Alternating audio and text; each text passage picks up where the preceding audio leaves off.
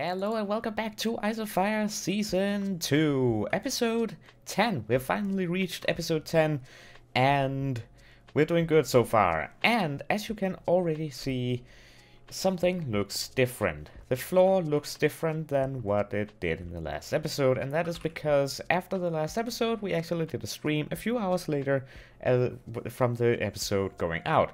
And boy did we do progress.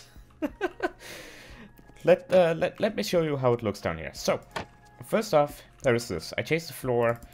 This Midori stuff is made from cactus, so we will be actually setting up a small manual cactus farm today because I want more of this stuff. As you can see, this hole is now covered. And going down, welcome to the new basement. This area is looking 10 times, no, 100 times better than the previous. So we have a pattern on the floor here. We have glowstone, which actually fits very well with the sandstone and the jasper. We also have this Midori right here into the wall, looking good, and everything looks nice and depth. And up here we actually have a checker pattern of sandstone slab and cobblestone. As you can probably see as well, I have orientated the crusher here in a little bit of a different way here, so it's actually the long way is facing here, and yeah, you get the idea.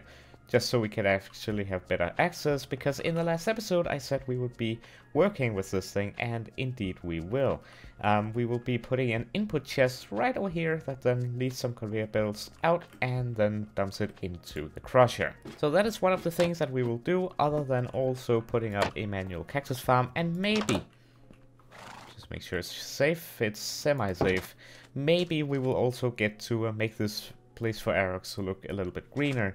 And one of the reasons why I want more cactus is also so I can replace this orange stuff with the Midori blocks to be green. I really want that. So I think that is what we'll be doing. Actually, as you can see, we have 30 levels. And we have gathered pretty much enough leather and books and sugar canes to make a full enchantment station where we can actually get all of the enchanting done all the way up to level 30. So we in the stream we did, we also gathered a bunch of sugarcane here and leather, so we could actually get this going, because I have 37 levels and I would love to use those on this amazing thorium pickaxe and this amazing chest plate and my trident. So let us make the last... Oh, by the way, I made a oak drawer from storage drawers where I can dump in my cobblestone, because this was getting overcrowded with cobblestone. So cobblestone now have a new place. I probably need to make a new place for the drawers in general, but we will get to that. Firstly, let us get all of these books made.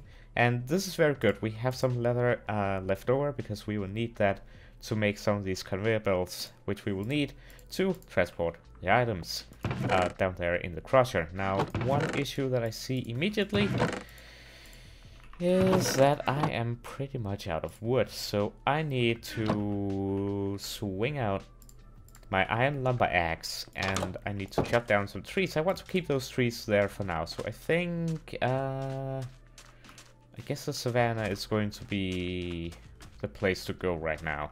Alright, I think this should be enough wood. Now what I want to do is I want to go around and pick up some cactus. I don't want to remove them completely, but I want to harvest them and then set up a little bit of a manual cactus farm near the base so I can actually harvest these guys, because, as I said, I really want more of that Midori stuff because I think it looks amazing. Alright, 12 should do for now. Just to show, if you go ahead and you smelt the cactus, you actually now get the cactus paste, which you can then either convert it to green dye, or you can turn it into Midori blocks, which is what I want to do with it. So I think if I just go ahead and do something like this, I think that should be good. Maybe. It doesn't look the greatest, but you know what? That's fine. I've actually relocated them because now there's two space in between, so there's less chance of when I break one that it falls into the other. So I think that should be good. And here we go, 15 bookshelves. Ooh, acacia bookshelf. Do I want acacia bookshelves? Yeah, sure. We can always turn them to something else if I don't. I think 15 is all I need. So if I place 1, 2, 3, 4, 1, 2, 3, 1, 2, 3. We have 24, and then if I place in the final 3, we should get level 30. So that actually fits in perfectly with this right here, and I think I can actually place a torch. Oh, that torch is disabling some of them. Well, glowstone it is. Except that I don't have any glowstone available, so I think this will just have to do until I actually get some glowstone, because I do not want to go into the nether right now. So now I can go ahead and I can enchant the trident, I can enchant the thorium pickaxe, and I want to enchant the sinicide chest plate. So I care what enchantments I get, but I'm not gonna go super detailed in it. I'm just gonna take what I get. I can convert them later on when I have an easy way of getting levels. Unbreaking 3, eh? Unbreaking 3, I know a bit. Well, let's go with the thorium pickaxe. Unbreaking 3. Smelting touch at Unbreaking 3. Ooh, that's cool. Actually, I just thought about it. It's terrible. Because if we get smelting touch, this is what I'm gonna assume what happens. If I just grab a quick, not uranium, let's say copper. Yeah, that's what I thought. Then I get a copper ore, copper ingot, sorry, which is not what I want. I want the actual ore, so that's not great. I'll have to grindstone that. Let's see what we get on the tide trident here. Unbreaking 3. Very strong trident. Well, that's the description. Unbreaking 3. Okay, you know what? That's fine, because compared to a diamond sword, it is doing double, pretty much double the amount of damage. So finally, the bronze sword can go away. Fire protection 3, eh? That's not really what I want. I do not want fire protection. Well, or do I? Because dragons. I think I'll rather make a grindstone, grind this pickaxe, get the levels, and then enchant the pickaxe again. Efficiency 4 sounds better. Yeah. Fortune 3 and efficiency 4. That's not unbreaking, so I'll have to grind it again. But you know what? As I said, it's fine. I'm not gonna be super angry at it. It's fine. So what I want to do is I want to have a chest right here. So what I need to make is, first of all, get the conveyors back up. I need this extracting conveyor belt. For that we need treated wood, which we have, I believe. We need an iron mechanical component, which is iron plates and copper. And then we need strip curtain, which is tough fabric, which we should have everything that we need for that. We need the hammer. I don't think we need this. And we also need apparently some more treated wood. Let's get it all and let's get crafting.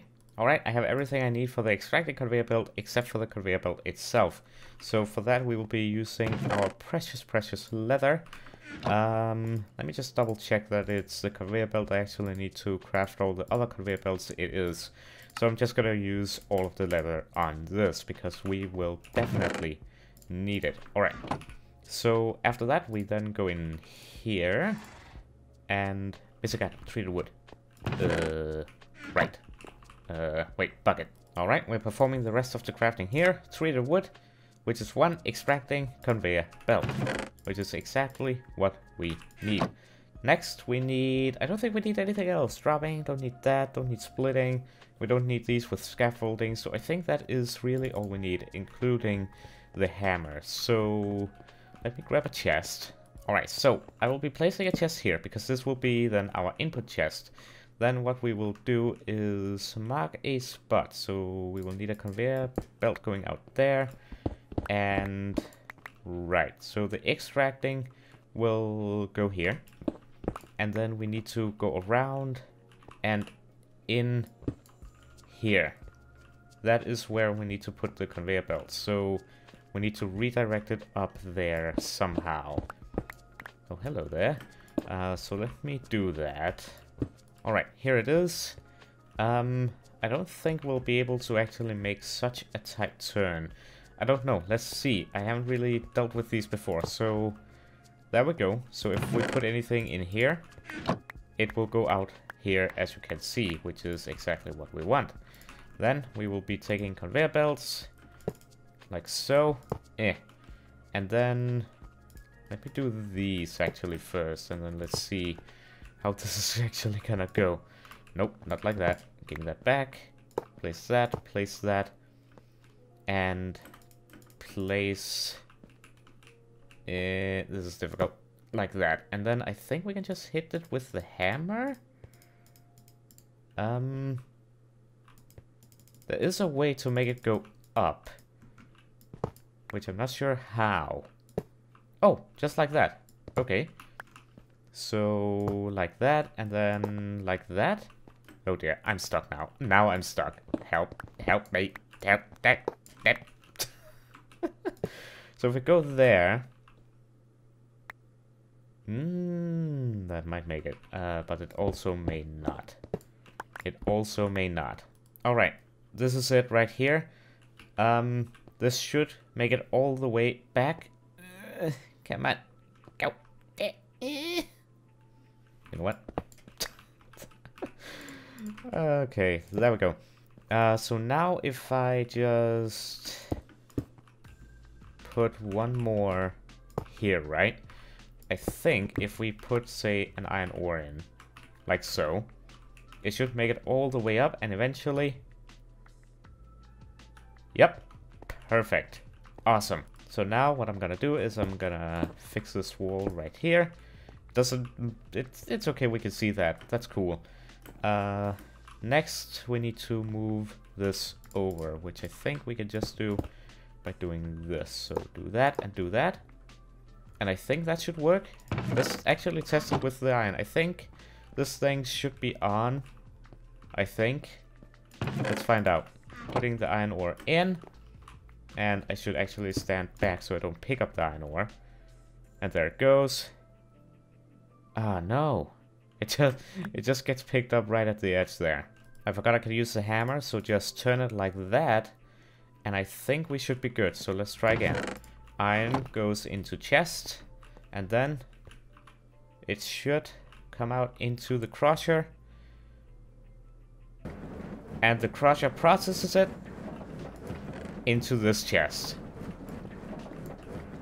That is perfect. Awesome. Next, I just want to tidy up this place by putting in some sandstone in place of some of this stuff. And, oh, you can hold down shift and you won't be moved around. Cool. Yeah, I just want to... Eh? Okay, I'm not sure what it just... I think it processed some of the stone. Okay, that's fine. You know what? Let's turn that off. And yeah, let me do this real quick. Yep, that's how stone turned into gravel. Alright, I think that's gonna do it. It is covered with sandstone there, and that should be that done. So that is really, really cool. Except that this chest looks awful. I want a better one. So that was that. Really, really cool. Very happy that that is now done, because now we can pretty much move all these ores down into that, what's it called, chest, which, you know what, we might as well do. Issue is, actually, no, not yet. Alright, we will actually moving the ores down, because I have just discovered something pretty cool. You can actually control that extracting conveyor belt with a redstone signal. So I have a lever here turned on, and as you can see, the ores does not get pulled in. So that is really, really cool. Now I want maybe a little bit of a chest somewhere else holding the ores until they're ready to be processed, because maybe some of them I don't want to process, like uranium, even though I can't get the uranium and whatnot, but it's just an example in case I don't want to process something. So I think I want to add a chest here, and then I'm gonna organize it just a little bit. Alright, so I have moved this into a double chest. Hopefully this, it will still work with the extractor, because one chest is technically over here. We'll see. And then I have also made a double chest for these things over here, and this chest is just for stuff that I may not want to pulverize yet, and I don't know what I want to do with the uranium yet, so we'll leave that there. So yeah, that's pretty much it. I could technically just turn this on, and yes, it is indeed working. And as you can see, the gold is being pulled out. The machine is being turned on, and there goes all the gold. Pretty cool. and we can pretty much pulverize all the gold, and I'm gonna stop the extractor right when it has finished all the gold. So wait for it. 9, 8, 7, 6, 5, 4, 3, 2, 1, go.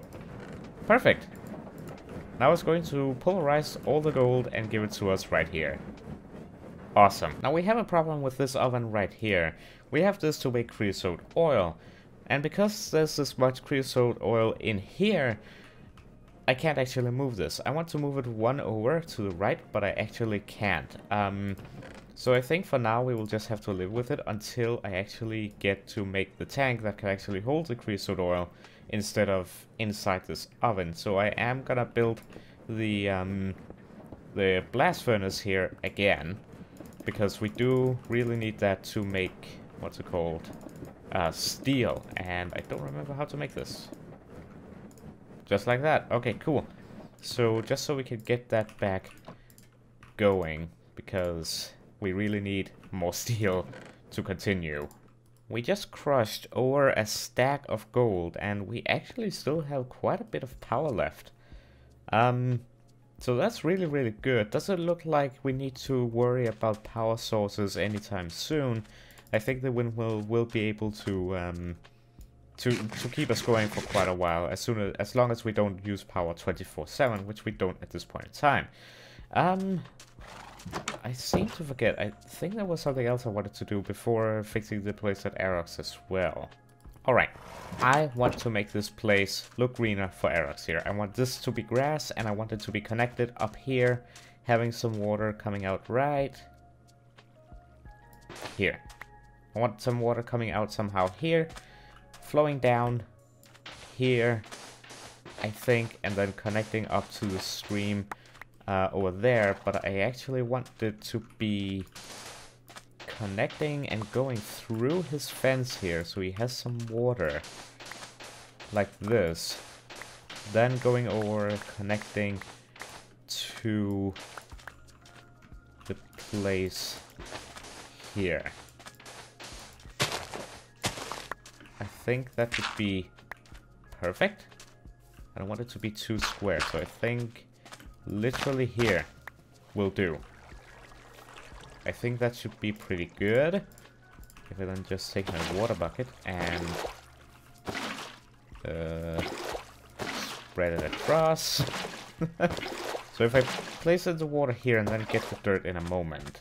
I think something like this. Yeah, I think I like that. He has a little bit of water he can drink from, etc. And then it loops back around down here. Especially when this then starts getting turned into grass. So, I have 4 dirt to my name, which is pretty much only gonna do that. So I need to go somewhere where there is dirt. Over there could be good. We can start making a dirt digging hole and then placing it down over here. So I guess a short time lapse of getting dirt and also placing it? Yeah, sounds good to me. Let's do it.